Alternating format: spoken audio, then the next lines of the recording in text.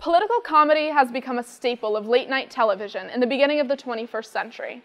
Many turn to shows such as The Daily Show with Trevor Noah and Real Time with Bill Maher for information as well as entertainment. The Pew Research Center published a study in February of 2016 that showed that 25% of U.S. adults had obtained some information about the 2016 election from a late-night comedy show.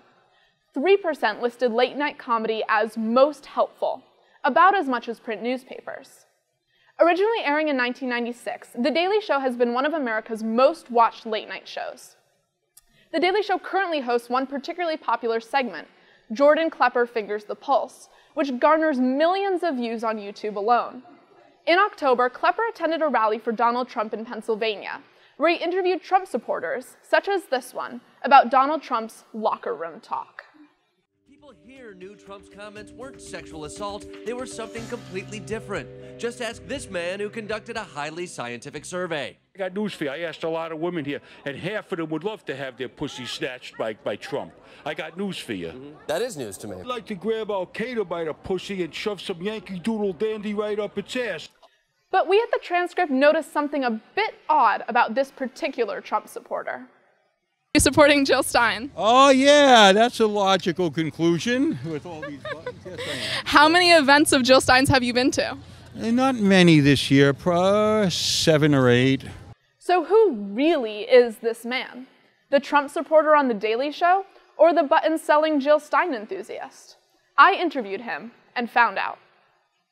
That was a trip. I gotta say, that was different. I'm Bennett Weiss, and I live in beautiful Newburgh, New York. You never supported Donald Trump? Absolutely not. When Bernie lost, Jill Stein seemed to me to be the logical go-to person. One of my main modus operandi of campaigning, and I've been campaigning for many years, is buttons. I make and sell buttons. My son was interested in following in my footsteps to some extent. He really disappointed me when he told me that he was going to do buttons at a Donald Trump rally in Wilkes-Barre, Pennsylvania. So I figured, let me go out there and just walk around. But I was interested in listening to the conversations online. I wanted to chime in, but I was self-conscious because I didn't want to be seen as an intruder. I wanted to sort of blend in with them. So I went back to my son's display. I took a couple of buttons and went about my business. I heard one particular group talking about Muslims and how, you know, hey, we're finally going to do something about it. I figured, okay, this was my chance to, you know, join the conversation. So I told the guy something like, hey, excuse me for interrupting, but I happen to agree with you completely. Anyway, while I'm doing my shtick with these Trump supporters, the guy comes up to me with a clipboard.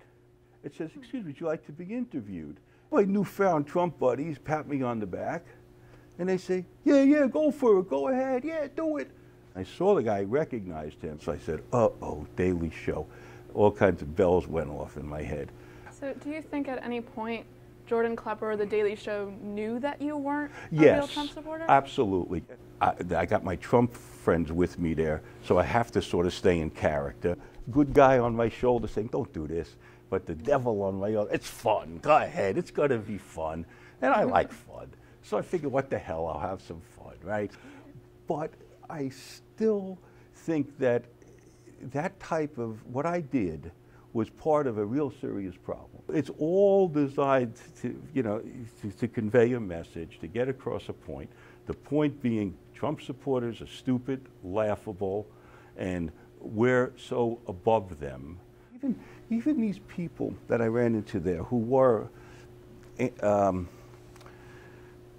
of the caricature that I, you know, portrayed, even people like that, underneath it all, they had stories to tell. When we confuse, you know, TV with reality, and on a show like that, it's especially egregious because, you see, there's a double level here. It's like, okay, everyone sort of knows who's watching it that they have a bias and that their real objective is laughs, not news.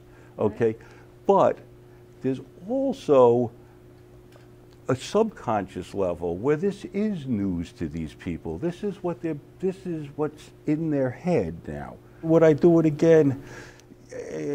I'm going to say I'll take the fifth on that. Bennett Weiss's story raises some important issues. Where is the line between comedy and journalism?